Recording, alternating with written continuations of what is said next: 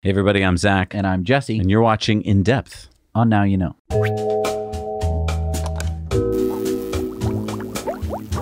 All right, Jesse, 140 slides, 4-hour plus presentation.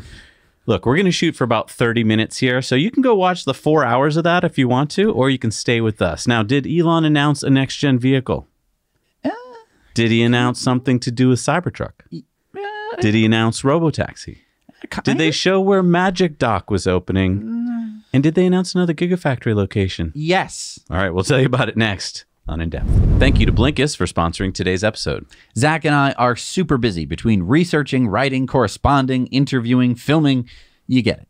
For most of us, there just aren't enough hours in the day to get things done and fill your brain with everything that you're curious about. I love podcasts and books, but unfortunately, they take a long time to digest. That's why we both use Blinkist. Now, with Blinkist, you get the key ideas from nonfiction bestsellers in minutes, not hours. Blinkist not only blinks books, but it also blinks podcasts. They're called shortcasts, so you can get to the powerful ideas of a podcast in about 15 minutes or less. We're currently blinking Ready for Anything by David Allen. It's a title I think just about anyone would enjoy. Ready for Anything is honestly one of those books that I knew I'd enjoy, but I also knew that I didn't have time for. Yeah, that's definitely my problem. There are so many great books and just so little time. Yeah, for me, getting through a few pages a night before I fall asleep means that I don't remember the beginning of the book by the time I get to the end of it.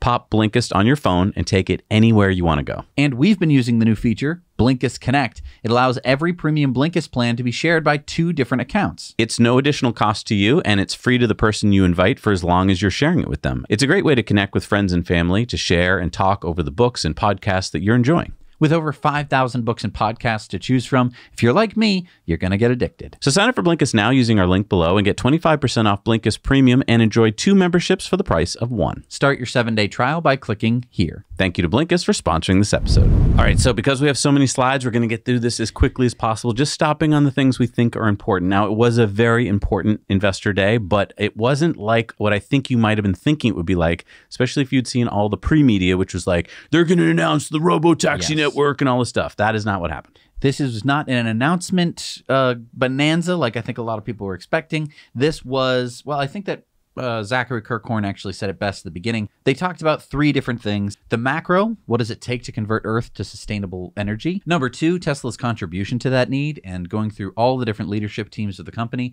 And then third, what does this mean for Tesla as a whole? And this was a very, very long-term and also explainy sort of presentation. That's why it was 4 hours long. And we're going to kind of go through it as quickly as we can. So this is obviously Master Plan Part 3, and Elon said there'll be a white paper coming. They're going to have a clear path to fully sustainable civilization with abundance. And that's the key point here, is a lot of people, I think, thought that like when you're earthy crunchy, that meant that you were going to do without. And Elon said, no, we have a path here where everyone can have what they want, and we can all do it sustainably. And he said, it's amazing how few people realize this. Even most smart people that I know don't see this clear path. So here's what he's showing is going on today. Our energy economy is dirty and wasteful. So first of all, we don't need to be using as much energy as we currently do. And by using, mostly we're talking about the burning of fossil fuels. Burning something isn't the most efficient way to get anything.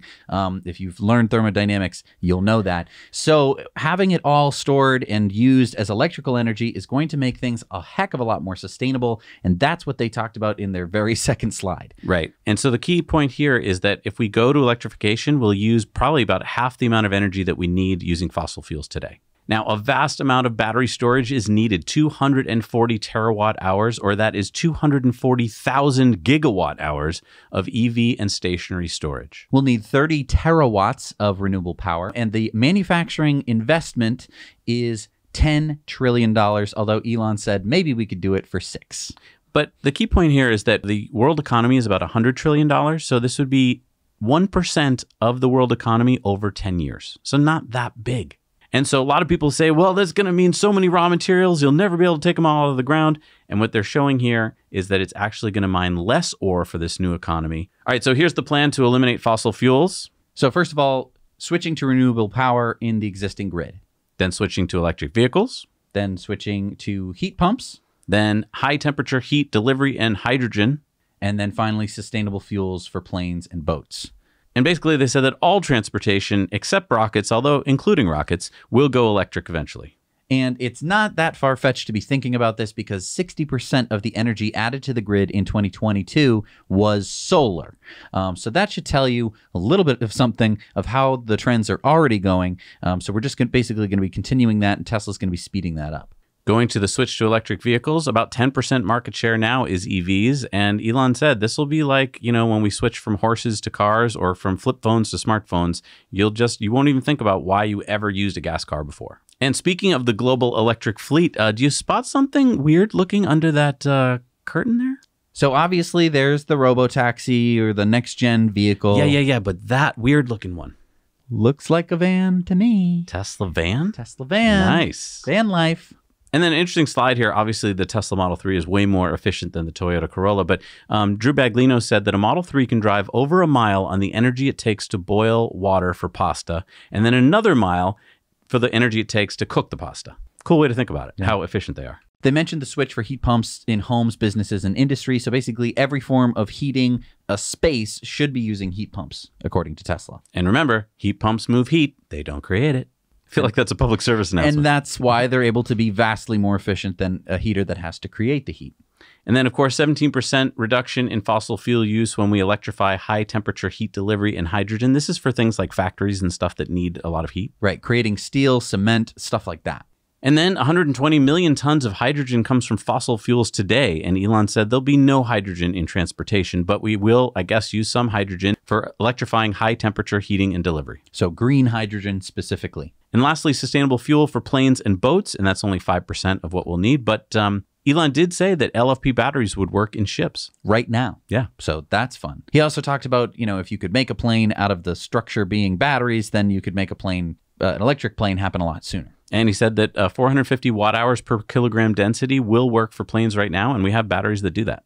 All right, so if we stack up the investments in our sustainable future, this is what we get. So 30 terawatts of solar and wind farms, 240 terawatt hours of vehicle and stationary batteries, and $10 trillion in manufacturing capex. And as you can see there, one of the biggest costs is going to be the switch to EVs. Yep, that's why we talk about it on this show. And so if we grow our production capacity as shown by 2030, we can be 100% sustainable by 2050. There's the plan. It's only a 3x more needed in solar deployment, only 11x more needed in EVs. I mean, it's not that hard. Yeah, but this sounds expensive. And why does Tesla want to waste everybody's money? $10 trillion is so much money. Well, actually, that's 60% of what we invested last year in fossil fuel infrastructure. So we're already spending it. And just by the way, since 2016, there has been a 65% CAGR growth in Tesla energy storage business. I just want to point that out. And more than enough renewable resources available, and this shows on Earth the amount of space we would need. 0.2% is what we need, and that could be used in desert regions. And just to give you some idea of what that means, right now we use 12.5% of our land for farming. And so this is just a tiny little, like you can see there, a dot that we need. And of course, whenever you start to talk about batteries and stuff like that, people go, well, you need to mine it. There's all sorts of mining you have to do. Well, they talk about that too. A sustainable energy economy involves less mineral extraction. Right. So this is what we need right now, and that's 68 gigatons of minerals. And this is what we would need for a sustainable energy economy, and that would be 54 gigatons, so less mineral extraction. Once you stop extracting all the minerals that you need to burn in order to keep everything running, then you actually don't need to mine that much at all. And these are the minerals that we'll need, and it's mainly nickel and lithium, as you can see there. So this is cumulative demand until 2050, so it's actually not that much more in terms of materials that we need. And this is what Drew Baglino pointed out. The graph on the left shows what people think happens, and then this is what actually happens on the right. So people think we're running out. And actually, the more you look for something, the more you find. Oh, and as Elon pointed out, the limiting factor here is not finding the minerals, it's refining them. And you might be wondering why mining was so low. Well, it's because once you mine it, you never have to mine it again. It's just going to get recycled. He said, look, we're here to talk more about you as an investor in Earth. And he wants everyone to be hopeful and optimistic, not wishful thinking, but Earth will move to a sustainable economy in your lifetime, he said. So then we moved on to Lars and Hans. I'm Hans. And I'm Franz. And we want to pump you up. They're heads of engineering, and they approached the Model 3 differently than the Model S. They were talking about in the old days how they just, basically it was like they're building an airplane while they're flying it. They didn't know what the hell they were doing. And then they talked about how the Model 3 was designed differently, but that led to the Model 3 production hell. and how they basically been learning over the years that now they put all of the people in the same room, all the designers, engineers, the manufacturing, the automation together so that they can all figure stuff out. And it's led to a very efficient process, and the factory footprints have gotten smaller, and it's just one org. They can all just get an answer very quickly. So they talked about how the current way that we make vehicles is the same as it was in 1922 when Ford started, right? You stamp, you body, you paint, you final assemble. And they showed this great animation of how a Model Y gets put together, all of the different steps where you put the doors on it and you paint it, you take the doors off, and then you put all sorts of different stuff in. And it takes a long time because you're doing it in this 1922 version of building a car. They are developing a completely different strategy of how they put a car together. And a lot of this is based around smaller sections. Instead of having a whole car move down a line, which means that you need something that can move tons of material in this big car and people need to walk all around it, they're going to be putting together smaller modules and then bolting those together. Yeah, they've already come up with ways to make step changes in cost, including the gigacastings, deleting hundreds of parts, the structural battery. They've reduced assembly lines by about 10%, and they're working on what Lars calls the space-time efficiency. And so now, instead of building the whole car together, they're going to basically make these different pieces, put it all together in this order. Yeah, it's a parallel and serial assembly. So it is completely different than any car has pretty much ever been made in mass production. And that leads to this orders of magnitude change in terms of faster, less capex, and a reduced cost by as much as 50%. 50% reduction in cost. Okay. Now, they said that this is going to be how they make the next generation car, which they can't unveil today. So that's unfortunately, we didn't get a peek at what it would look like.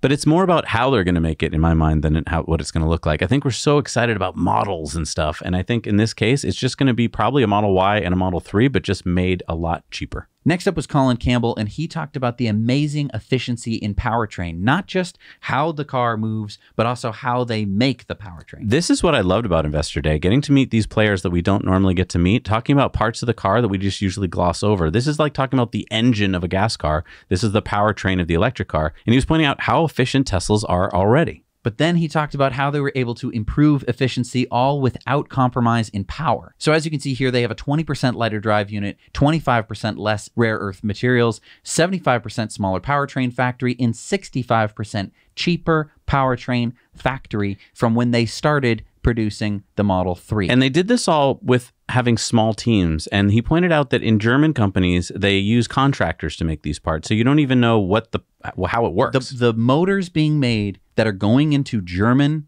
luxury electric vehicles are made by third parties. Are not made by those German companies. Exactly. He said, we built the components and the factory that build those components. Then he went into something that none of us, I think, even think about, which is silicon carbide wafers. And he was saying that, take a look at this. Before, you got 4 of these things. After, you got 1 of these things. You might be like, well, who cares? Well, they can cut the cost and mass by half of the power electronics part. And if you don't know what that is, that's a microprocessor or a chip. Maybe you've heard of something called like a chip shortage. So it's good that they have less of those things in their vehicles now. And they're making them custom themselves. And then here's another thing they've worked on. They've made custom software to simulate the magnetic field of the motors. Their own tools, Tesla's own software tools, are faster and more accurate than the ones you can buy. And so they can go through millions of designs to find the best one very fast. And that lets them build the most efficient and most powerful motors, and also the cheapest. Then he said there'll be a 75% reduction in silicon carbide in the next-gen vehicle. And the next-gen vehicle's powertrain will be able to accept any battery chemistry. And basically, it'll be about $1,000 all-in cost in a 50% smaller powertrain factory with the same capacity. I mean, wow. It's insane. And the next drive unit, he said, will use no rare earth minerals at all. And it's still going to be a permanent magnet. I don't know how you do that. Next up was Peter Bannon and David Lau. They were talking about the electronic architecture. And they were talking about how in the beginning, the Model S 2012 used 300 low voltage devices. So that light in your glove box, for example, that was one of them. And here's what the wire harness looked like. It was messy and had to be made by hand. Then going from Model S to Model 3, they were able to reduce the wire harness by 17 kilograms. And one of the ways they were able to do that is Lars said to his team, for every kilogram you reduce the weight, I'll give you a bottle of your favorite spirit. And so this graph is showing the percentage of Tesla designed controllers. And so in Cybertruck, it's going to have 85% of their own design controllers. And in the next gen vehicle, it's going to be 100% Tesla designed. vertical integration. And it was interesting because the more controllers that Tesla makes themselves, the more control they have over the car itself. Even after they make the car, they are now able to make software that can play with their own controllers. Sentry mode is a perfect example of something that didn't come with the car and they were able to make later. Then they talked about eFuses, which allow for software-controlled retries and monitoring. And it's basically the software that controls the hardware. And because they're making the hardware so smart, they can make everything smarter. As you can see from the chart, electronic fuses are better.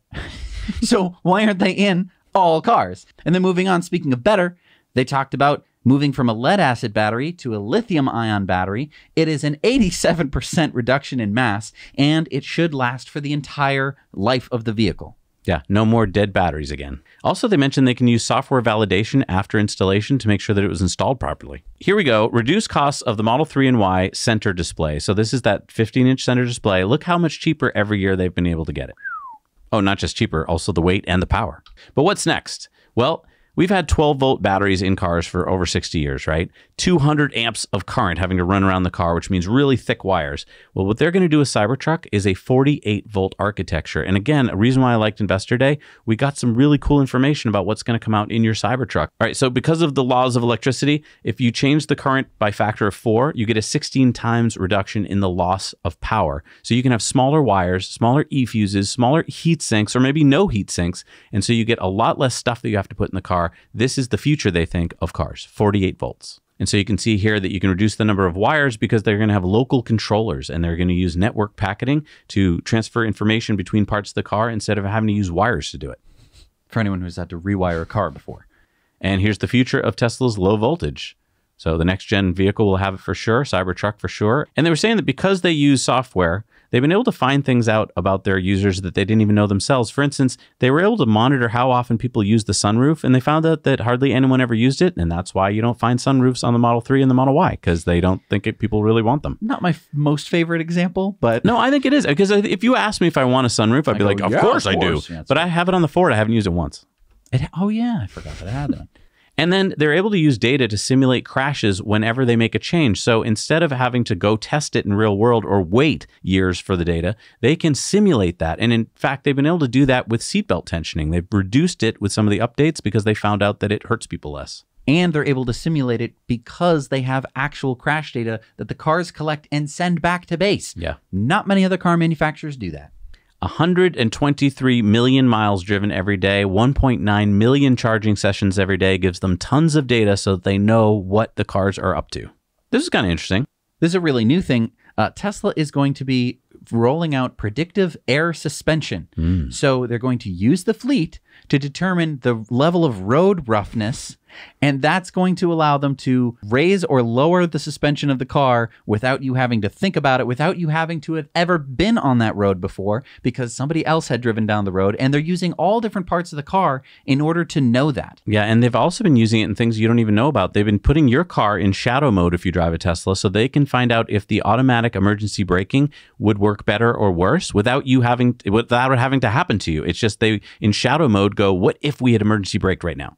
Oh, I found this really interesting. In the early days of making the Model S, for example, when they plugged something into the car, they had no way of knowing if that part worked or if it was even plugged in right. Now, as they're building the car in the factory, when a worker plugs something in, it immediately checks with the main computer to see, is this the right part? Was it plugged in correctly? Is it updated correctly? Is it working correctly? And if not, they can tell a human and it can get fixed right there. Literally the center screen on your Tesla, the thing that tells you, oh, I should take a left. While they're building the car, it's telling them if they made a mistake while they're building the car. And it's communicating that to the factory itself. So that way somebody can say, stop, fix that before they put a seat cover over it. Then we had a whole thing about autopilot. It's super interesting, but I don't think we're going to get into it here since it's basically a rehash of Autopilot Day. So yeah, you're going to see some cool graphics and slides, but I think all of us who've been following it, it's basically the same info we already knew. And if you haven't been following it, I don't know how much you're actually going to glean unless you have a degree in neural networks. Sorry. All right, but then Elon came back on to talk about this.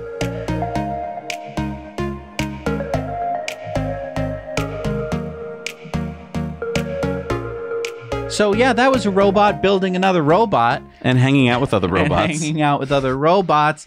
Yeah, that was definitely not like real. It wasn't really building the robot. You could see it kind of struggling putting it in the thing. That's not the point. It was like a little marketing video. video. Not the point of what this is. I mean, this is so far over the horizon here with Tesla, but it's amazing that they're actually working on this stuff. Yeah, and Elon was just talking about how much progress they've made since they even just unveiled, Optimus a few months ago. And Elon wrapped it up by saying, look, it's the least understood or appreciated part of what we do, but it's going to be worth more than the car side of things here at Tesla. And I could talk about this for another 3 hours, but we have another 3 hours of presentation to cover, so we're going to try and do that and try and finish this in half an hour. So Rebecca Tanucci came on. She's in charge of charging. And I thought it was pretty cool. She had a lot of cool stats. I mean, in 2022, 9 terawatt hours of charging. Over 50% of that was from home AC charging.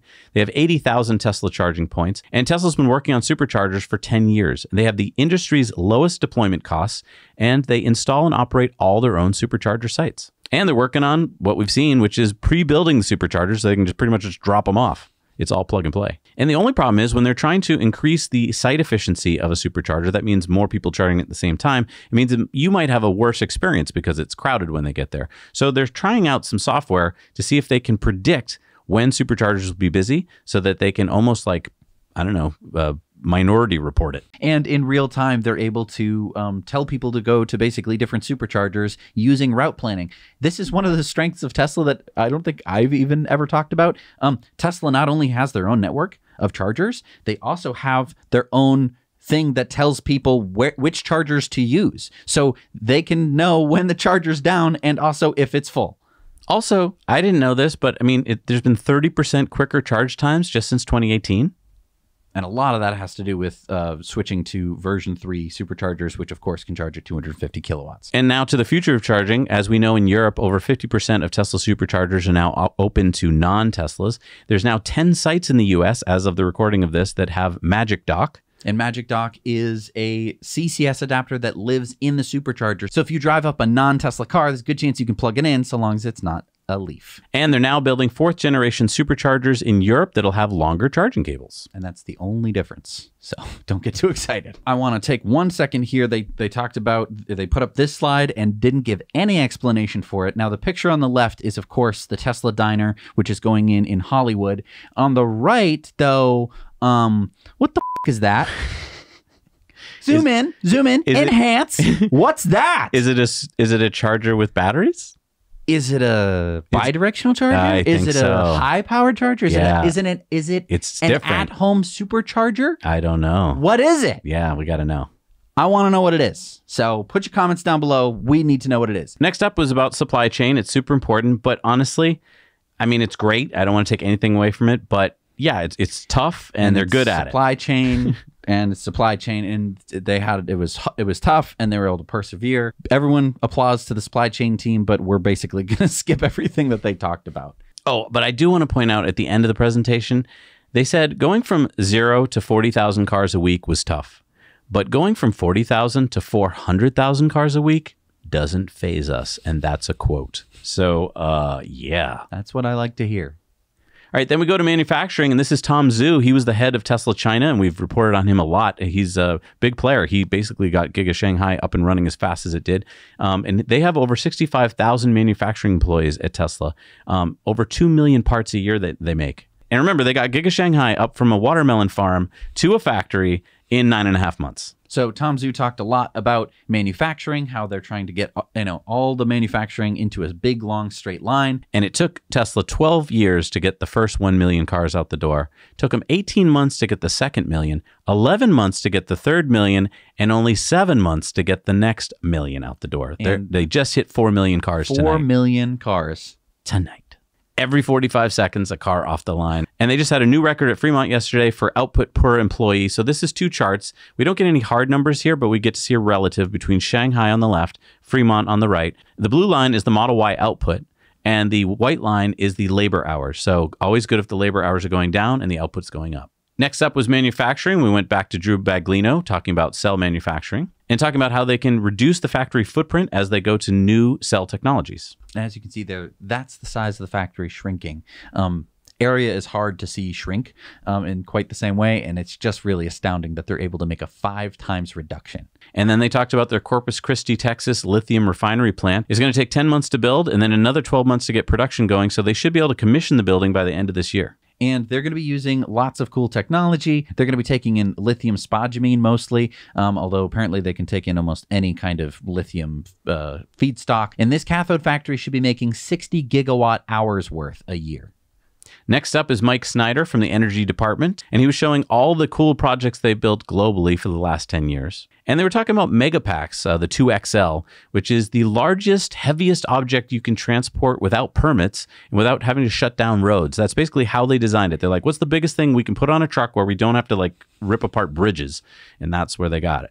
And just interesting here on the Megapack, 2 times more power dense than the typical gas peaker plant. And it connects to any grid right out of the box, and it connects to other Megapacks right out of the box. They said they deliver more power electronics than the solar and wind industry combined. That's 1.4 terawatts deployed. Wow. Wow. And then they talked about the virtual machine mode from their Megapack. So basically, we talked about this before.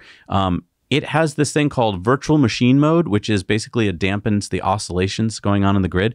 And they were saying that grid operators who use this will not go back to anything else. In fact, one grid operator said they will not operate their grid without VMM anymore. And that is because when you fire up a traditional power plant, you get big turbines spinning and they go slower and faster, and that oscillates the grid, and you have to try and time that to get it to be right. Whereas this is virtual, so they can do it with electronics to get it to be a nice, perfect, sine wave. They're talking about Lathrop, where they build the Megapacks. They said they turned it from a JCPenney distribution center into the factory in less than 12 months. And they've been able to increase installation speed by 4x and reduce the cost and labor by 3x when they install these Megapacks. And check this out. This is Tesla's AutoBidder, the AI software that helps them to buy and sell energy on the grid. If you were an Australian customer for their for electricity last year, $142 a month. But if you were a Tesla solar and Powerwall user, you could get $69 a month for your power. But if you allowed Tesla to use AutoBidder to buy and sell your electricity, they would pay you $61 a month. You would make money. And they talked about that they're rolling out this plan in Texas, which is starting in July, unlimited overnight home charging for $30 a month. Whoa. So overnight, if you've got a Powerwall in Texas and you join this program, you can join this program. So you drive home from work, you plug in your car. This would be like if you paid $30 a month for gas, for as much gas as you wanted. Yep. Basically. Yeah, Texas is a big state. And they said this is just the beginning. There's where we are, right there. We're right there. That's why Elon has said many times the energy division could be bigger than the car division. Lori Shelby came out, talked about the Tesla team, 129,000 employees across the world. Half of them are in vehicle manufacturing, and about half of them are in the U.S. 129,000 people work at Tesla? They got 3 million applications in 2021 for work. And as they pointed out, engineers want to work here. It's the number 1 and number 2 places that people want to work is SpaceX and Tesla. And it's just nice to talk about that in 2021, Tesla customers reduced 8.4 million metric tons of greenhouse gases, the equivalent to 8.7 million ICE vehicles off the road. So then we go back to financials, and Zachary Kirkhorn came out and talked about that they continue to reduce the cost of our existing products. Model 3 from 2018 to 2022, 30% reduction in cost. And here's how they do it. Cost reductions come from everywhere. The next-gen vehicle will enable a step change in cost and volume. A 50% target is what they're going for. 50% cost reduction from the current Model 3. And here's the total cost of ownership per mile over 5 years for a Toyota Corolla on the top, a Model 3 base model, and next-gen Tesla. Okay. And since 2018, they reduced OPEX, the operating expenses, and they've done this by constraining the number of programs that they work on. And when they do work on projects, they do them in parallel and they share the tech. This is completely different than Google. This is completely different than all the tech companies you hear of, where it's like there's some department somewhere and they're working on this thing that never needs to be implemented and nobody ever checks on them. Right. Tesla is completely different than this, and that's why they're so efficient. So then Zachary talked about the fact that when they were going through production hell with the Model 3, they were also going through back office hell. And so as they're making, 7,000 cars a week, they had to figure out how to get not just the factory workers to be able to do it, but how the back office had to do it. And one of the things you can see here is that Tesla is able to save 60 to 70% over the selling, general, and emission expenses per vehicle versus traditional automakers. This all happened during 2018. This is all really recent stuff, but Tesla has their own operating system. Yeah, so all 9 of these departments right now, and in fact, they just added their own software for recruiting.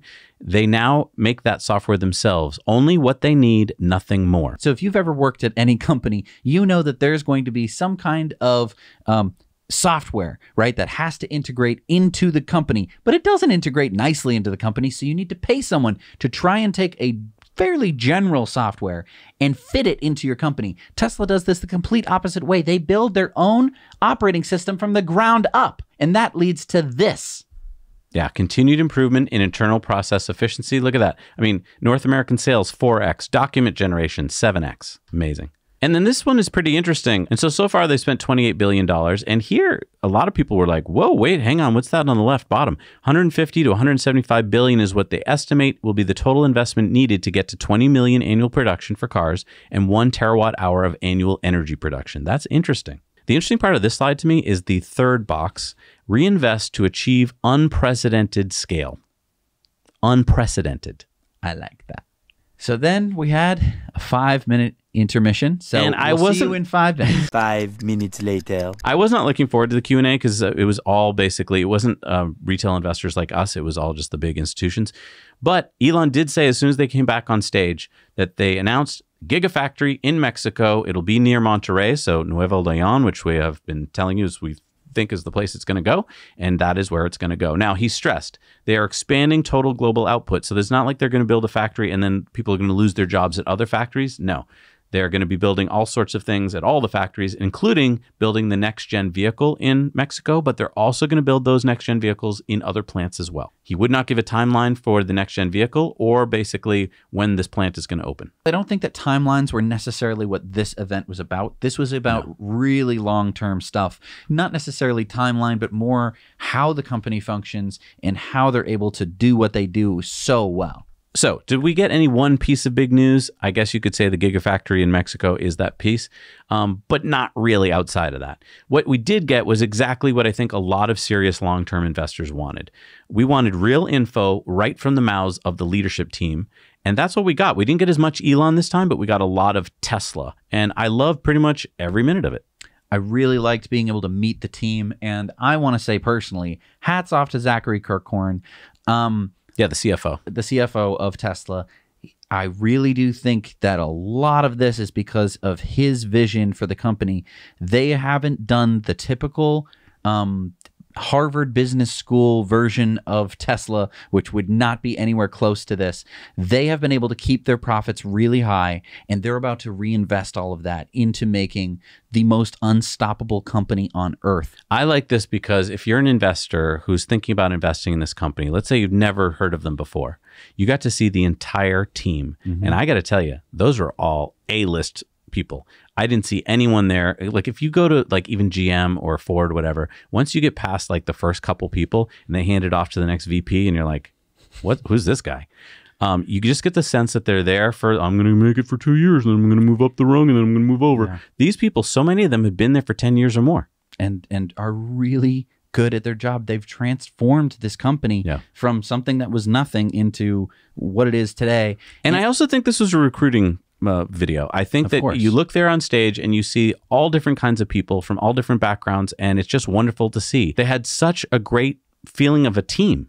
Yeah. And look at a lot of them. They're pretty darn young. Yeah. That's going to attract a lot of young engineers who, I hate to be ageist, right? But they're not going to have as many of the preconceptions that Tesla's really fighting against. Because, I mean, I want to put it to you like this. Zachary Kirkhorn has rewritten how a company should run. They have completely obliterated how normal corporate structure works. And I mean, this to me was a 4-hour conference just devoted to showing that, where it was just home run after home run after home run. Most of these things we don't ever really even get to see. Yeah. I mean, we're talking about like the powertrain efficiencies and how they build it. It's like most of the time, that's not even something that the CEO knows about. Yeah. And here they are on stage talking about it. Elon's able to field questions. He understands the whole game. So does the rest of the team. And it's really powerful to see that. Thank you so much for hanging out with us. Comment down below what you think was the biggest part of the night. Also, maybe what you were disappointed in. I want to hear about it. We'll see you next time. Now you know.